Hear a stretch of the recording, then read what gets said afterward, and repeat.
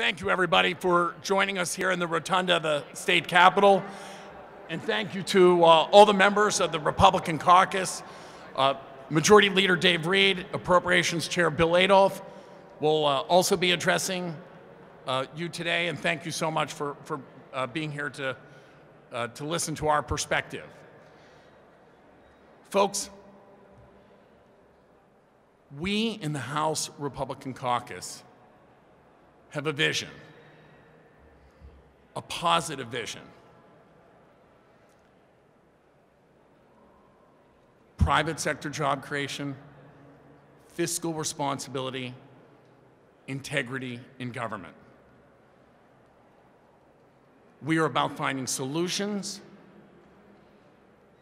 and about moving towards family-sustaining jobs, because if you have good family-sustaining jobs across the Commonwealth, you will have good communities and good schools. When I was growing up in Allegheny County, and my mom worked down in Beaver County, back in the late 70s and early 80s, there was a decline in the steel industry. And there was a time when there was 27% unemployment in Beaver County and 19% unemployment in Allegheny County with the collapse of the steel industry. Folks had a really difficult time. People were leaving Pennsylvania to find other jobs. And right now we have an economy that has a growth rate of less than 1%. The general rate of inflation is around 0.5%. And yet, unfortunately, the governor didn't offer a vision.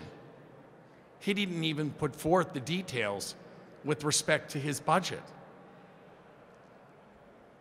There was no vision. Unfortunately, there was just fear-mongering.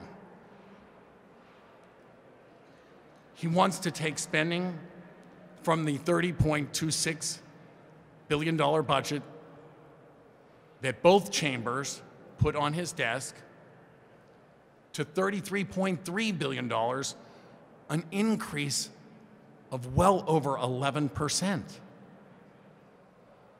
And he wants to continue to advocate for increases in the personal income tax, the sales tax, and many other taxes.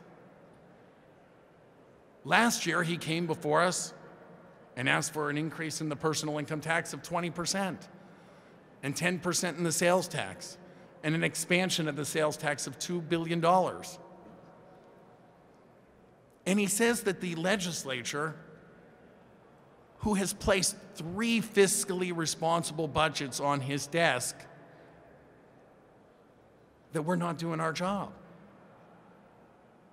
That first budget that was on time, did not increase sales or personal income taxes, spent about $30.18 billion, increased spending over last year by about 3.3%, while the rate of inflation is less than 1%.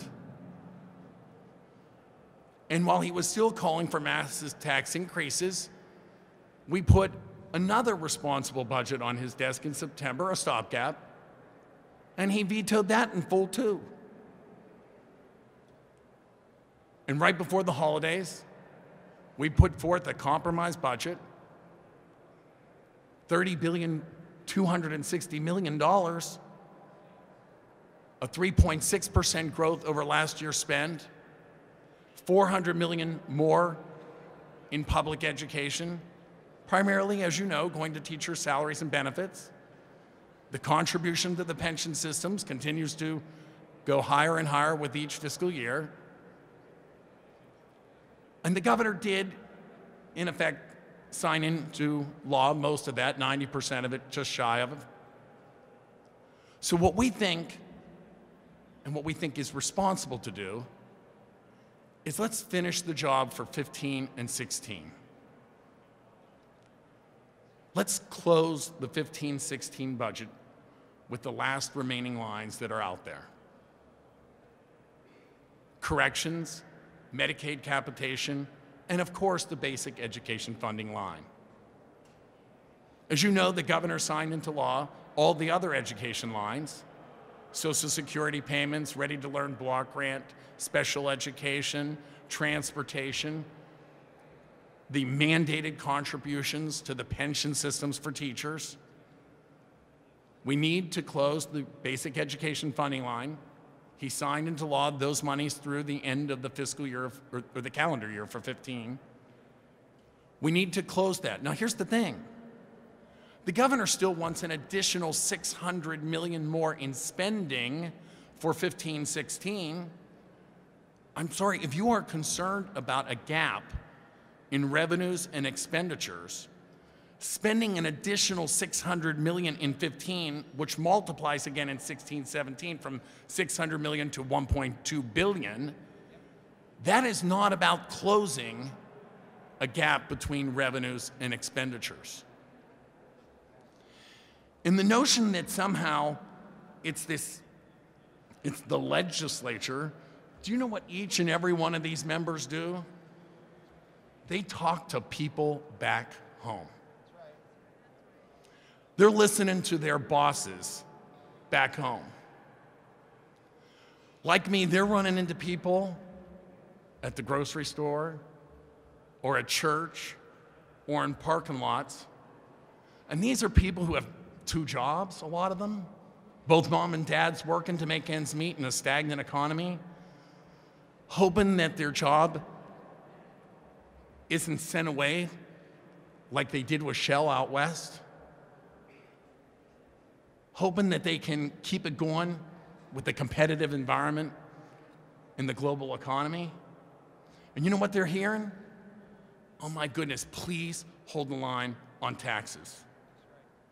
Please tell us that you are going to be fiscally responsible, and that's going to be your last resort after you make other responsible decisions. That's what everybody's hearing. Because hardworking people want to keep more of their money to spend on their kids' education for college, on the family vacation, a rainy day fund for themselves, maybe a new washer and dryer. These are good, solid, honest, hardworking people. And with all due respect, I think the governor is out of touch with those folks. I don't think he's out and about like we are.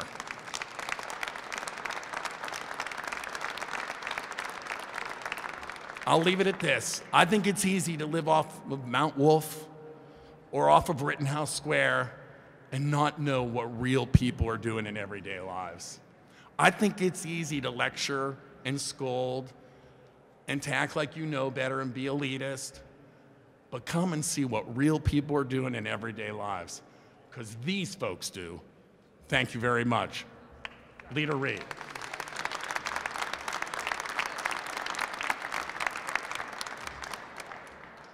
Good afternoon. I have to admit, I've never actually seen a budget address that didn't talk about a budget. The one thing that I would take from the governor's presentation today, and having actually read through the budget document, that unless the governor happened to pick up a leprechaun with a pot of gold in his Jeep, there is no chance that budget is based in reality. There is no chance there are the votes there in the House and the Senate to raise the taxes necessary to balance that budget. A $3.6 billion tax increase for $3 billion worth of increased spending. $3.6 billion in tax increases, $3 billion in new spending, 15 new taxes, and a retroactive income tax. So not only are we going to tax Pennsylvania workers going forward, we're actually going to say to the workers, hey, we know you've been working for 2 or 3 months already this year. We know taxes have been taken out of your paycheck during those months. We're not only going to tax you going forward, but the governor actually wants to go back retroactively and tax you more on the salary you've already made.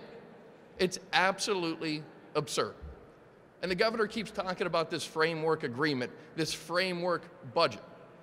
The part that he forgets to tell the people of Pennsylvania, the only part of the framework that he's still proposing is higher taxes for higher spending. He doesn't talk about property tax reform. He doesn't talk about pension reform. He doesn't talk about liquor privatization. He doesn't talk about greater accountability for education. And he doesn't talk about greater restrictions on property taxes increases in the future. It's about more taxes, more spending. And it's not about a severance tax proposal anymore either. It's about a retroactive 11% increase in the personal income tax. I was hoping today the governor would come before the House, recognize the fact that we've got differences of opinion, that we've got challenges facing this state that we're going to have to work together to make our way through them. I was hoping he was going to come back from Fantasyland. Instead, he left for Neverland. And until he returns to the realities of the challenges facing the people of this state, we're going to continue to confront these challenges head on, because we are not going to rubber stamp $3.6 billion in higher taxes for $3 billion in higher spending and ignore all the other issues that are priorities for the people across this entire Commonwealth in the past and in the future. We have a greater responsibility to make great decisions, historic decisions, to enact generational changes. Generational change doesn't come with just higher taxes for higher spending. Hopefully our colleagues in the House, Republican and Democrat, in the Senate, Republican and Democrat, will finally compel the governor to come back to reality, finish the budget, the last 13% for this year, and have a reasonable discussion on how we enact a budget for next year. Thank you.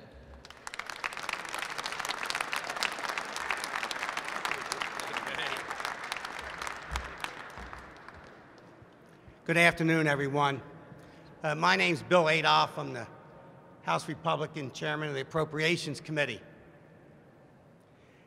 I just recently had a knee replacement. Pretty painful, about 3.5 weeks ago. But not as painful as this process has been. And that 60-minute lecture that we just had made it pretty painful. Because these ladies and gentlemen that stand behind me and stand up for the people that they represent don't get paid to rubber stamp anything up here. And let me tell you something. And the Speaker mentioned that both the House and the Senate put responsible, sustainable budgets on the governor's desk.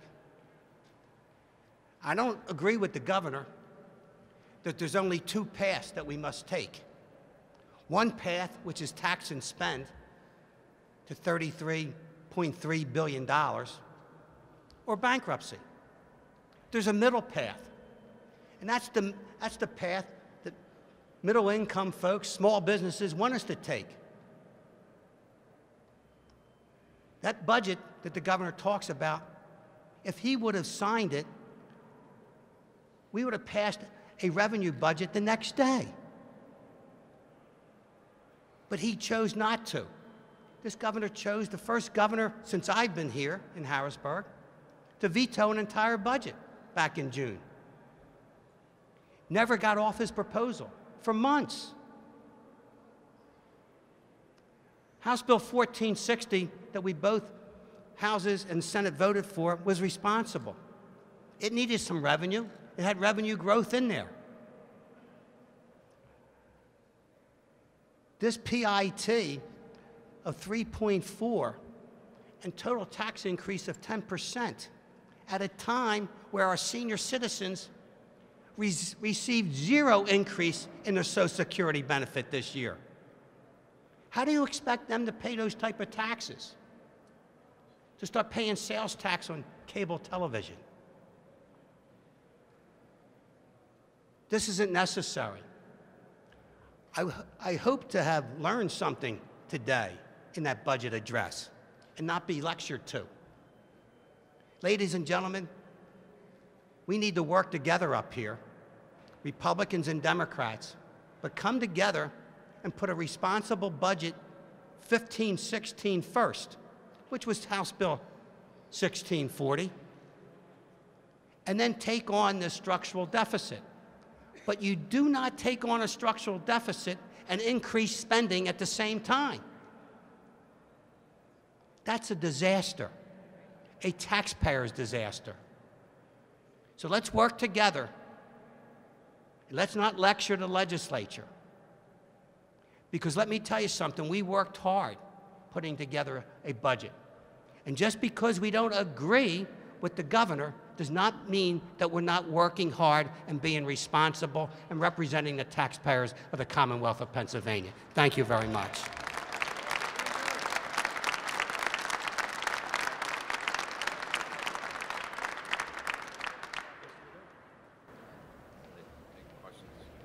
Does anybody have any questions?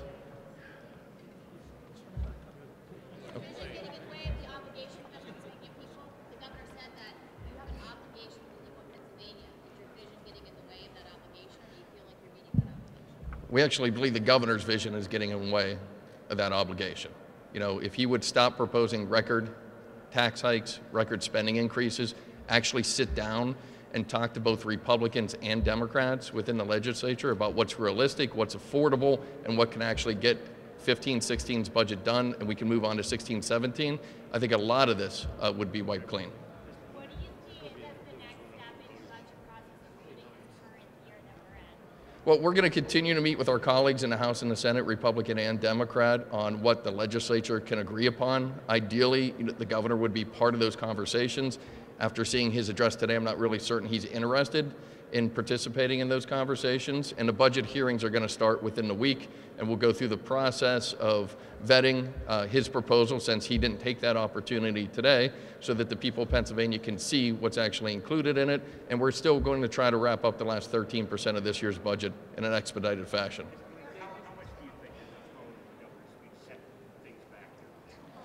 Look, the governor can choose whatever tone he wants. We understand he's gone through an entire year of spending millions of dollars instead on education, but in spending them attacking the legislature through mail pieces, TV ads, radio ads. We're focused on getting a budget done and actually governing. When the governor is willing to focus on that particular agenda item, we'll be sitting here as willing partners.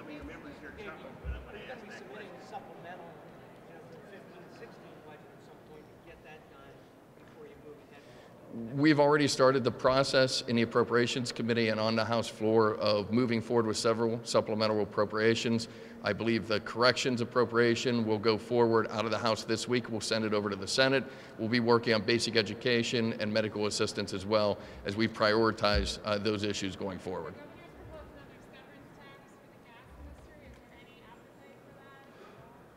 I think the severance tax issue, look, folks can talk about it, House, Senate, Republican, Democrat. The bottom line is it doesn't bring in any money because natural gas prices are at record lows. We went from a situation last year where the governor proposed $1 billion severance tax to fund education, except he forgot to actually send the money to education, send it to alternative energy programs. By the end of last year, even he admitted his severance tax proposal only brought in $50 million. So if folks want to have the political discussion about a severance tax, I'm sure there are folks willing to engage in that, but it's not going to be the end-all be-all to balancing a budget this year or next year. John.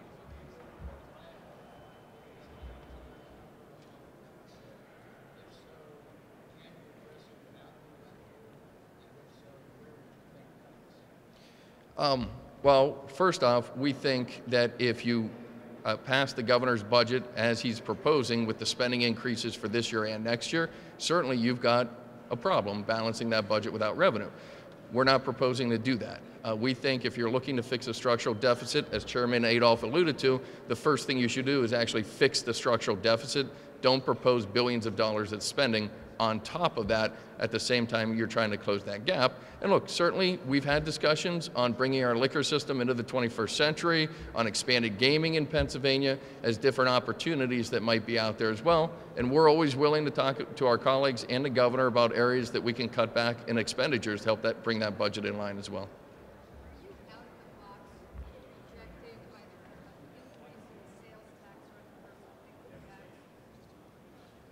I don't see any way the House is going to rubber stamp an increase in the sales tax or the personal income tax to balance this year's budget or next year's budget. You know, we've got a lot of folks who are focused on property tax reform and ideally elimination. That's a separate discussion to be held separately, apart from actually balancing the budget. We do not believe we should have a broad-based tax increase to balance this budget.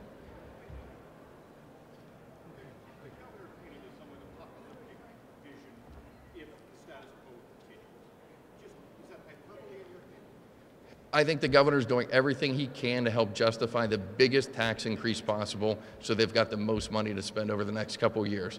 And telling people that gloom and doom is coming is certainly a way to do that. But look, we've been struggling to pass a budget over the last number of months. We're 8 months into the fiscal year. 87% of that budget is done. But lo and behold, the sky has not fallen.